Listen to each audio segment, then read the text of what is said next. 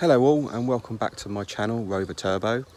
In this video is part 4 of the two-parter on the Range Rover TD6, the bought blind off of Facebook.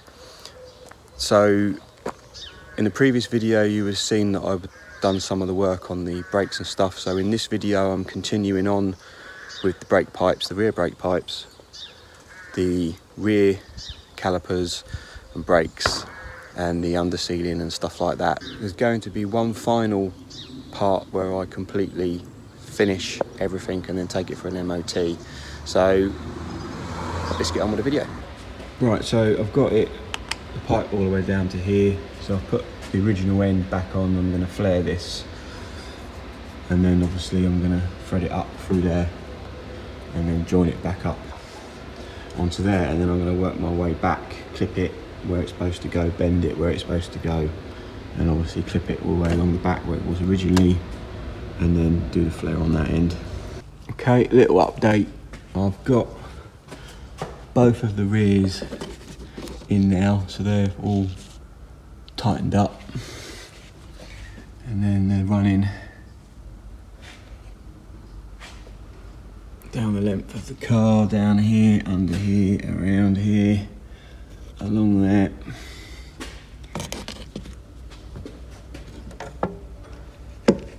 Down there, and obviously one splits off to here, which I've put the flare on.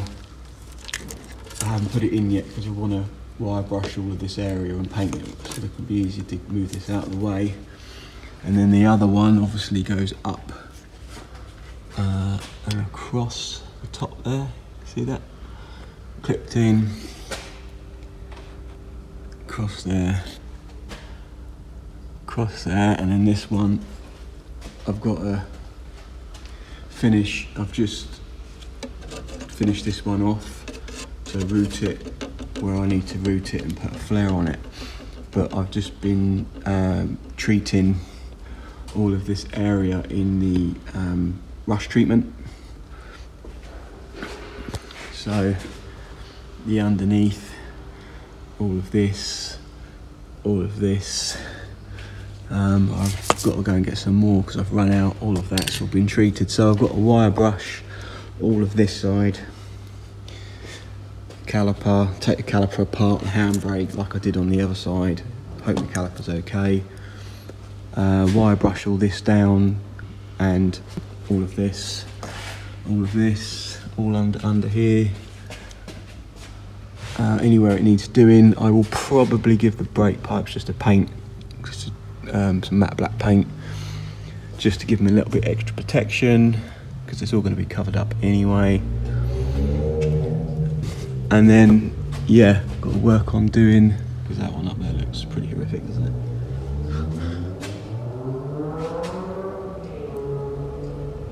So yeah, so you can see this height sensor here, look, it's seized. The actual ball is seized and this arm is seized, and it's just ripped it off of the, so this literally just to hold it in place, but so that's going to need some attention, and obviously that one's going to need looking at. Right, so it's the next morning, Sunday morning, because I gave up yesterday because there was just no way I was going to get what I wanted to get done yesterday. So this morning I am going to do as much as I can on that till about lunchtime, and then I've got the wife's car outside. I've got a few bits and pieces I need to do on that. So let me just show you what I've done, and then I'll show you what I found and what I've got to do today, basically. So let me show you. Right, okay, so just to show you the brake pipe that I've done. It's not exciting, is it? Woohoo, brake pipe. So just under there, again, I sprayed it with a bit of matte black paint. Across there. So that side's all done. And then this side I'm just working on the handbrake and the caliper. So you can see all of this, see how it's all gone off funny. That's the rust, the Vactan I'm using. I'm going to do the inside. I ran out of time yesterday. I'm going to do the inside of the dust shield and I'm going to do the outside of the brake drum, probably inside of the brake drum disc. And I'm going to do that matte black, and I'll do the shield matte black, and I've painted the caliper as well, which again I'm going to do matte black. And then all of this I'm going to do in stone chip. And I've also done all the underneath as well. Well, I've done some of the underneath, I've got to finish that off. So the brake was binding on this side. There's a lot of crap inside there, so I've blasted that out with the brake clean. I've lubricated these again like I did on the other Range Rover, and then I've WD'd all of the, and I've just got to work the handbrake just to make sure that's okay, then I'll adjust that up like I did before. The caliper was seized. I don't know how long it's been seized for, but that's the pad. And you can see how it's just separating. You see how the pad is starting to separate, where it's just got so hot, and the brake pad started to break down. So both brake pads are basically knackered. So what I've done is I've ordered a new set of brake pads, and the piston inside here has got corrosion. So the pistons, it does go in and out fine. Well, it doesn't go in and out fine, but it does go in, pump it out. But there's on the outside edge, you can't see it here, but on the very end of the piston, there's all corrosion around the piston. So it's either £90 from Eurocar Parts for a caliper. eBay is £40, or you can buy a piston, which is £13. So there's nothing wrong with that caliper. So I'm going to put it all back together with what I've got here, and then I'm going to measure this piston just to double check that it's the right piston. I'm going to order a piston and just replace the piston. So that's just the cheapest way of doing it. So that's that. So I've done all this last night, so that's all dry, so now I can paint that. It's a couple of little bits I've missed which I've got to do. So I treated the diff, and obviously this has all been painted. I'm not going to do the drive shaft, that's just going over the top. I might do the CV, maybe. Yeah, so I've treated all of this, treated all of this, treated all of this up here, here, all the way along here, and the same here. I've already treated and painted up in there. It just looks so much better, doesn't it? And then I've treated and painted all of this. There's a couple of bits I've got to do up here. As we know, all this centre section was all okay. And then I've treated all of this. I've got a couple of bits I've missed there. A couple of bits I've missed there, and I've sort of didn't stopped on the front. I've done a couple of them, and I treated that one. I've just got to treat the rest of the subframe and stuff like that. And then what I'm going to do today is I'm going to put that back together.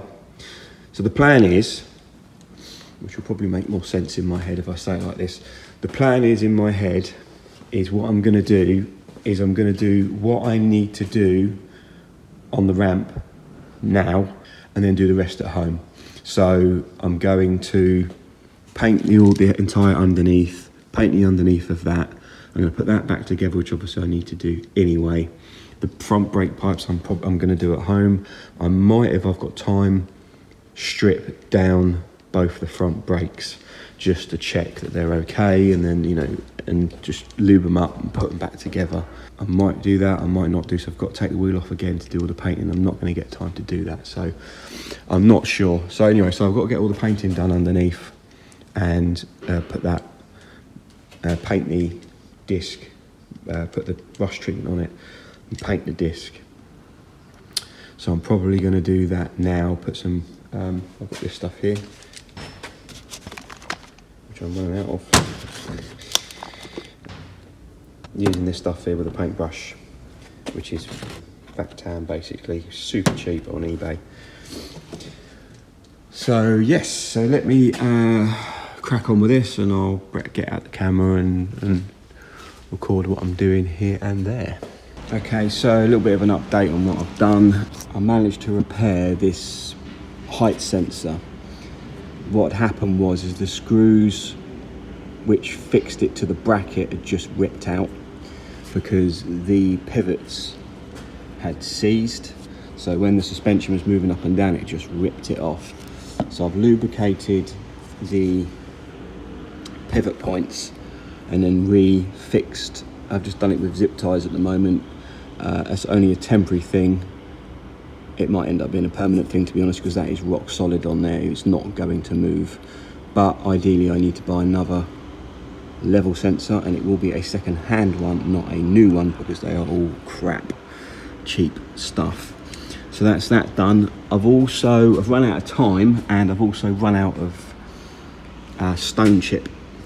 So I've done as much as the underneath. I haven't done anything that needs doing from the wheel arch side, which I can do from home.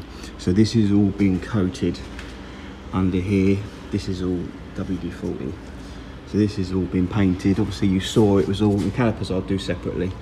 You could see I'd treated it all with the rust treatment. So, and then obviously along this edge here, and then along this edge here, and then the brake pipes obviously are all covered back over, and this has all been painted along here and up inside there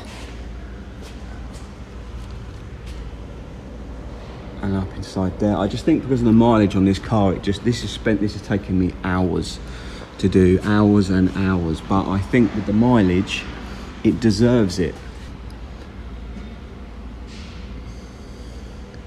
So I did paint that in the end, and I've done every single nook and cranny and up in all of the little crevices, and I didn't do the axles. There's no point in doing the axles.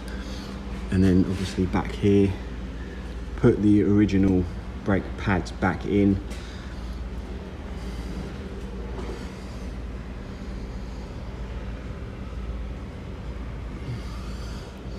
So, and I've obviously painted all of this. I've lubricated the handbrake, cleaned it all up, adjusted it, put the drum on, adjusted it, and put this all back together. So all I need is a new piston. I've measured it and I've ordered that from eBay, and a new set of pads which are on their way. So I'll do obviously both sides. So yeah, I'm in the process of 3 of the tyres are going down. So I've taken the tyre off of that one, put a new valve in it, and I've cleaned up all the corrosion around the sealing surface, put the tyre back on again. So that one's done. I'm going to do that one, put the 2 back on the car, and then I am done for today on this one. The next job are obviously going to be the fronts. This tyre is okay, this is holding air. This one has got a slow puncture, which will be from the beading and the valve possibly. So it's obviously just the 2 front brake pipes and the brake calipers. So I've got to reset the air suspension's got a hard error. So I'm hoping now I've done that sensor in there, because it was working, but that was upsetting it because it was going sky high at the front, and then it just locked out. So I'm hoping I can just reset the code for the air suspension and that will work fine. So I'm going to get on and do that tyre, put the wheels back on, and then lower it back to the ground and reset that code. I think that's pretty much it on this one for today. I've done most of the hard work from underneath. Obviously it will get an oil and filter change, a full service. It hasn't been done for a few years, but I just don't think it's done the mileage, but I'll do it anyway. But you can just see it's been standing. So I think now the underneath is actually looks as good as the above. So yeah, I'm really happy with that. A lot of hours. It's not just, wire, you've got to wire brush it. So that's So you've got to wild brush the whole car, so that obviously takes time, and then you've got to paint it in the rust preventative, and then obviously that takes time, and then you've got to paint it, and then obviously that takes time, so it takes 3 times as long as it could have done. So I haven't checked the brakes yet. I have bled them, but I haven't actually checked them, so I'm still prepared for the fact that I may have to re-bleed them.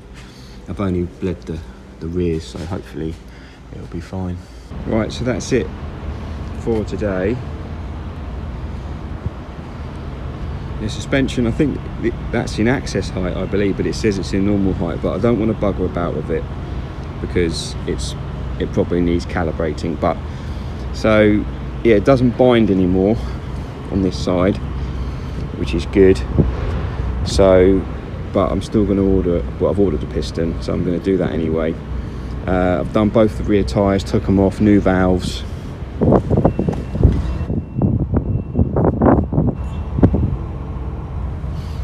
Rebeaded them, put them in, cleaned up because there's a bit of corrosion on this side, and it wasn't too bad on the other side. Put some sealant, some special bead sealant around the wheel, and then put the wheel back on, pump it up. So those two, I'll have to keep an eye on those should two be fine.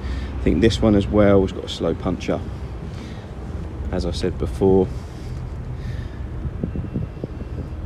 and this one I think is fine. So yeah, that's all of the underneath all done. The brakes, obviously caliper piston, the brake pads and the pistons, or the piston. So the rear brake pipes are done completely at the rear, so that's all done. So it's just the 2 front brake pipes to do. So yeah, I actually this is growing. Well, not that it wasn't growing on me before, but this is definitely growing on me. It's just the mileage, it just 72,000 miles. It just hasn't done. You know, these go on 200,000 miles, and just imagine the wear you've got on a 200,000 mile, 150,000 mile car, and obviously this just hasn't got it. And it's had a new gearbox, and in the service history, I missed it. One of my someone commented it on one of my videos. Is actually when I was showing the service book, it's had a new gearbox in it. So a replacement gearbox put in it. I can't remember what mileage that was now, but so something about, I don't know what it is about the TD6s that I just like them. I don't know what it is. And something about the interior I like, the grey. It's just so different, and the wood, proper wood, rather than the cheap stuff that people, I just don't like the way they do that.